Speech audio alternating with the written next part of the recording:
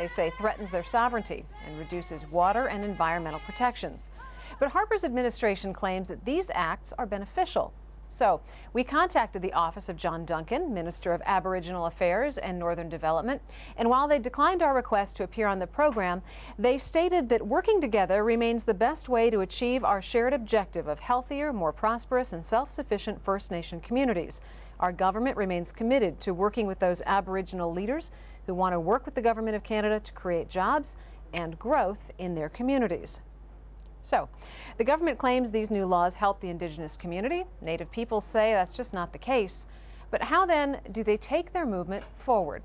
And with rumors of growing internal divisions, will Idle No More lose momentum? We have a full Google Hangout today to jump into this discussion. Ellen Gabriel is an Indigenous activist joining us from near Montreal, Quebec. With us from Saskatoon, Saskatchewan is Erica Lee, Idle No More's Facebook page manager. Jarrett Martineau is a community organizer for the Idle No More movement, and he joins us from Victoria, British Columbia. And with us from Edmonton, Alberta is Tanya Capo of the Sturgeon Lake Cree Nation. She is one of the first people to use the Idle No More hashtag, which has been mentioned more than 260,000 times since November. I do want to mention our entire panel is from Canada's Indigenous community. So welcome to the stream, everyone. Wab, I want to start with you. Explain to people a little bit about why this issue is dividing Canadians. Well, it's a little bit confusing why it's dividing Canadians, because at its heart, Idle No More is about environmental and social justice. And these are things that the majority of Canadians agree with. The thing that causes divisions is because I think there's a lot of misunderstanding about what it is that Indigenous people in Canada are asking for, especially when you get into things like honor the treaties, respect Indigenous rights. I think a lot of Canadians start to think, whoa, hang on, what does that mean? Does that mean that I'm going to have to pay higher taxes? Does that mean that I'm going to have to give up my dream home in the suburbs in order to fulfill some sort of land claim or treaty obligation? But I think Canadians would do well to understand that that's not really the case. This is not a situation where Indigenous people are demanding reparations at their expense, but rather a situation where Indigenous people want to be included in the way forward, and yet to still have the chance to honor their heritage, our heritage, which is to say we still want to have that treaty and constitutional protection that allows us to continue on our way of life. Now, when you broaden it out into a global perspective and you ask why does Idle No More matter to people beyond the borders within Canada, well, there's a $650 billion reason why this matters. The Government of Canada estimates that there's $650 billion worth of natural resources to be developed in our country within the next decade. Steel, diamonds, oil, gasoline, all these things that are needed to drive the global economy. In Canada, in our Constitution, there's a clause called Section 35, which recognizes and affirms Aboriginal and treaty rights. Cut through the legalese, what it means is that we have to talk. The Government of Canada, if it wants to develop natural resources, has a duty to consult with Indigenous people, has a duty to consult with what are referred to as Native Americans here in the States. So for the global audience, they should be looking at Idle No More and seeing this as a challenge to that legal authority to develop the natural resources within Canada. So, Ellen, here's one of the problems, though. The global audience and much of the audience in Canada is keying in more to these misconceptions that Wab is talking about.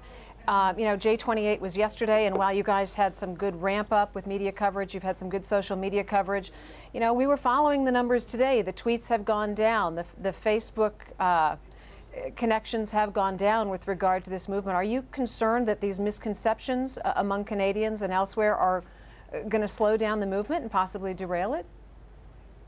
No, I don't think we can derail a movement that's been going on for, I would say a few centuries.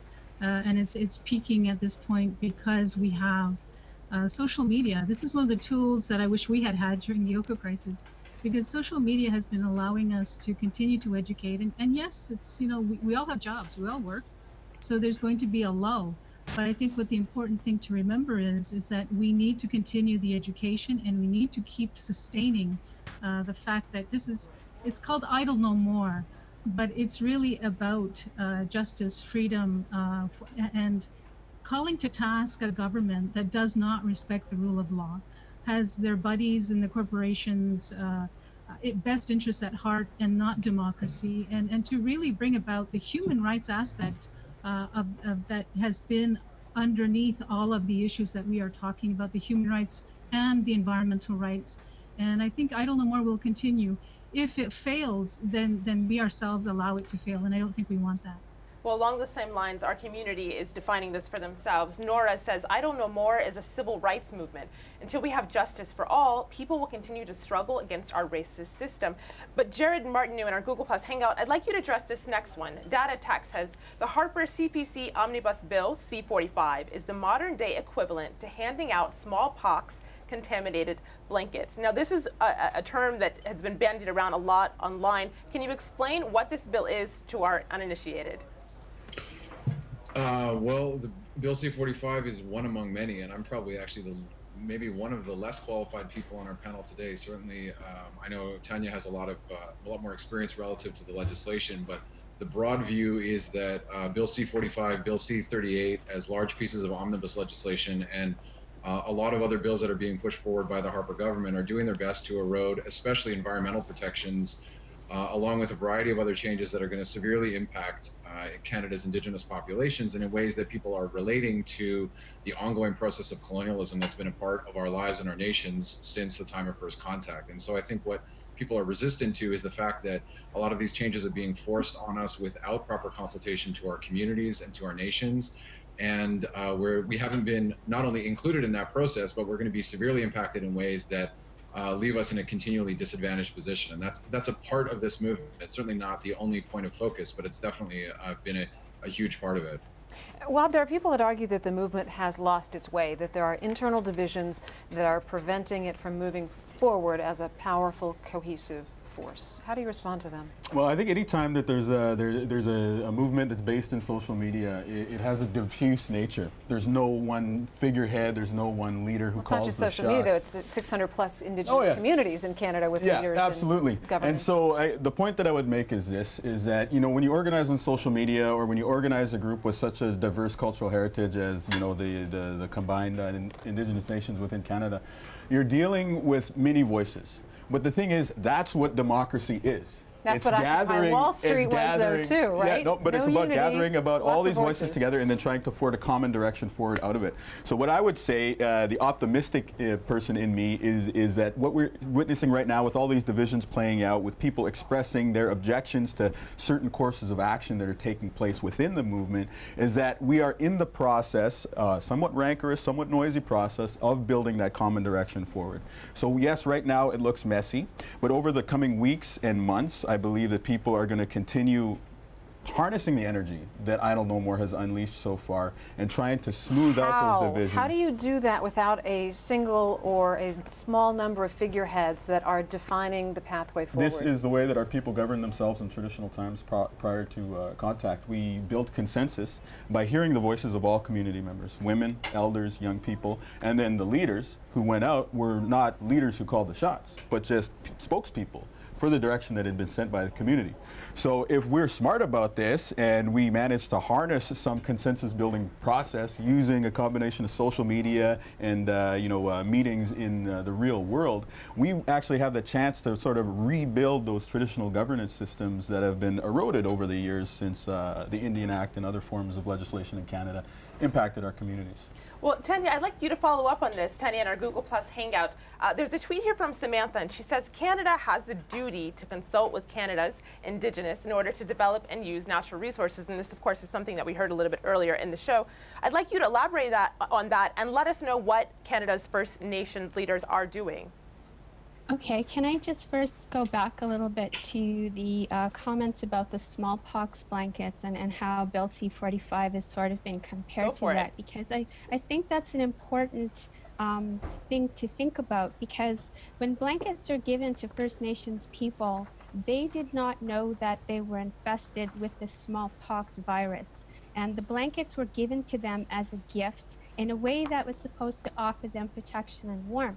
And I think if you look back to the earlier comments about Bill C-45 that you received from the minister's office that talk about how this legislation is supposed to be for the economic benefit of First Nations people and participation in the economy, that's the same kind of parallel they're putting in these changes with this whole premise that it's for our best interest, when really it isn't. It's the changes to Bill C-45 allow greater access to what Indian lands are left and protected through the Indian Act, as well as access to the waters, the bodies of waters, the rivers and lakes. So while the government of Canada puts forth this idea that this is for the benefit of the Canadian economy, and in particular First Nations people, that's part of that whole premise of we're doing what's right for them, but really it's not. A lot of blame has been placed on the federal government for many things, including living conditions of the Indigenous. But then there are also those within the community who blame themselves.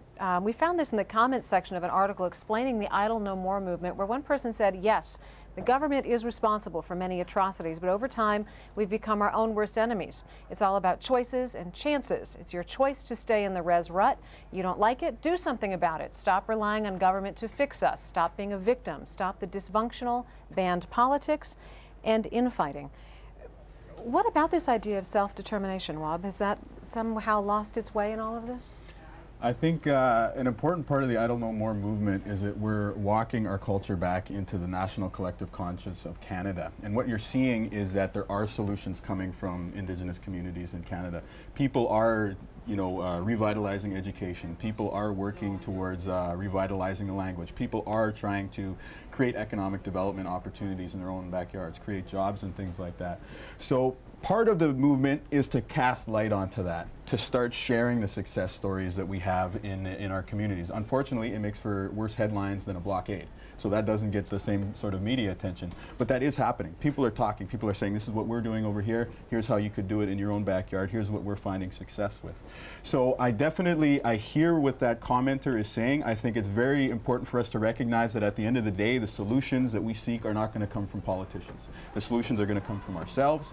The only people who are invested enough to make the long-term, time commitment to turn things around in our communities is our own people, right? We're the ones left holding the bag at the end of the day. So we have to do that. But that being true doesn't mean that we can let the other people off the hook. For sure, the politicians have a role to play. The different levels of government in Canada have a role to play. What I would like to see happen with Idle No More energizing so many people in Canada is to have Aboriginal people stand up and start, walking the talk around sovereignty. We want to be nations. Okay, let's do that. Let's put that into practice, and then we look at the relationship with the federal government, the provincial governments at the same time. So, like any relationship, it's a two-way street. We need to do things, the different levels of Canadian society need to do things as well. Don't mean to cut you off, but I want to talk about some of the obstacles towards doing that. Erica Lee in our Google Plus Hangout, I'd like to direct this to you. In the post that Lisa read a little bit earlier, the last line of it said, stop being a victim. And I wonder what you're seeing online, of course, as a Facebook manager for Idle No More campaign. We're seeing things like this from UCS Panther, and this is a comment left on a YouTube video. Pack of beggars and parasites. There's another one here. Natives should take their issues to their forefathers. It was their forefathers who sold them out for cheap whiskey. So we're seeing things that, of course, definitely smack of racism. What are you seeing? I see a lot of those comments on the Facebook page, but it's important, to take the negative with the positive. On a Facebook page, you're going to get a very polarizing attitude. You're going to get the people who support you, and you're going to get the trolls. I think Redneck Boy, or whatever his name was, is one of them. But for me, those kind of messages motivate me, because for me, Idle No More is about education. It's about informing people about the history that we're still living with today as Indigenous peoples. Even as a 22-year-old, I still face racism. I still face barriers in schooling and education, in poverty and racism. It's not ancient history, and that's one of the most important things that we have to broadcast as Idle No More. Ellen, though, this is an important issue when we're talking about violence against women and racism against these Indigenous communities. Do you feel like there's a security risk for Indigenous peoples who are protesting and who are standing up? Yeah, I think that we've seen a few examples of people who have not respected the protesters, and the police themselves being part to blame because they haven't blocked the roads properly. But if we go back to the issue of the woman who was raped in Thunder Bay by two white men, and she was told that they had done this before, and this is what Aboriginal people deserve. We know that Amnesty International themselves have documented through their Stolen Sisters report from 2004 and so on. The UN has also asked Canada to have a national plan of action in regards to dealing with the issue of murdered and missing Indigenous women. Nothing is being done because it all comes down to whether the Treasury Board thinks it's going to be of economic benefit to our communities. So this is the kind of attitude that we are dealing with the government of Canada. And yes, very much, I do believe that our safety is at risk because we do have a lot of people who don't know the issues, who base it on racist stereotypes, and think because their government is silent and condoning and saying nothing about these racist acts, that it's okay to do it. And Amnesty has said that Aboriginal women in Canada are the most vulnerable and marginalized because the authorities have allowed perpetrators to do these kinds of actions against us with impunity. So, Jarrett, how do you change the historical narrative then that creates this kind of racism? I mean, there's a belief that Indigenous people are a problem. How do you shift that belief? Well, I think, as we've seen, obviously this has only been going on for, this particular part of the movement in terms of I Don't Know More has only been going on for a couple of months, and we've seen the kind of racism that's come out as a result of that. I think that we're in the midst of a longer process of mutual re-education on what the history and the current state of our people is. I think that trying to address colonialism is a very, very big project that involves all of us. And I think, as Wab said, this is about trying to repair relationships on both sides of the equation. So it requires work on the Indigenous community level. It requires work in relationship to government, and it absolutely requires that process to be engaged by the non-native population of Canada. And I think that that mutual re-education work also requires a voluntary participation of people to confront their own ways in which they've benefited from the historical realities of colonial oppression. And that means that it's going to take a lot of time, and it's going to take a lot of patience, and it's going to take overcoming the kinds of stereotypes that stand in the way. And I think that anytime when you look at historical civil rights movements and other movements for justice, when what you're calling out is, if not a legacy, but an ongoing, in our case, continued reality of that form of oppression and racism, when you're calling out the other side for the ways in which it benefits from that, there's going to be a lot of pushback. There's going to be a lot of resistance because people don't want to believe that they're a part of the problem. Everybody wants to believe that we're all part of a nice system that's well functioning. But, I Don't Know More has said, look, the status quo is not working for our people. It's not working for Canada. And in order for all of us to have a better relationship, we need to be in this together and work a lot more hard than we have been. Well, and looking forward, Webb, there's a tweet here from Mikey. He says, is there a combined Native Congress to unify the voices of I Don't Know More to make it more cohesive and less divided? Well, right now there is a national organization called the Assembly of First Nations, which is part of the origin of all the conflict that's playing out in the media, is because there's a power struggle going on within that organization. But the Assembly of First Nations itself is a little bit flawed as being the mouthpiece of Canada's Indigenous people for two reasons. One, it's the elected band officials who vote in the national chief, not the people of the communities. And two, because they only represent the people who live on reserves. They don't represent the majority of the population who live in the urban centers of Canada. So definitely, I think that there is an opportunity for us to come together and create a new national platform that speaks to the issues that matter to Indigenous people in Canada. And what I would like to see happen is for the leaders who have emerged within I Don't Know More, some of whom you see in the Google Hangout right there, Tanya Capo, Ellen Gabriel, Jarrett Martineau, you know what I mean, to have some of these voices stand up and start the process of, codifying this and putting in a little bit more of an organizational structure into I Don't Know More, so that we can eliminate all this talk of like, oh, what do they really want? What are they really asking for? And then we can lay out a plan, whether it's a 4-point, 10-point, 8-point plan, whatever. We just laid out, here's what we're talking about. Here is the people that you can go talk to. And then we reach out to the grassroots and we say, this is the way forward that we are proposing is going to make real change for the kids in our communities. And then we ask the people to come in and stand behind that. And I mean, like, for us, this is not some abstract, discussion about treaty rights. This is not something pie in the sky. Last night, I lost a relative to suicide. This continues on, and it's not like we can say, oh, that beautiful young girl that I grew up with is dead because of the Indian Act. But at the same time, we can't throw up our hands and say that they are not related. All these challenges that our people face, whether it's suicide, whether it's oppression, whether it's the Indian Act, whether it's lack of educational opportunities, they're all related. What I Don't Know More is saying is now is the time for Indigenous people to stand up and assert our own control over our own destiny and to reach out to our allies both within Canada and around the globe to say, stand with us. Wab, I'm going to pause you there. We're going to put this conversation on hold, so please join us in the post show in a few minutes. But first, Malika's got a few other leads we're following.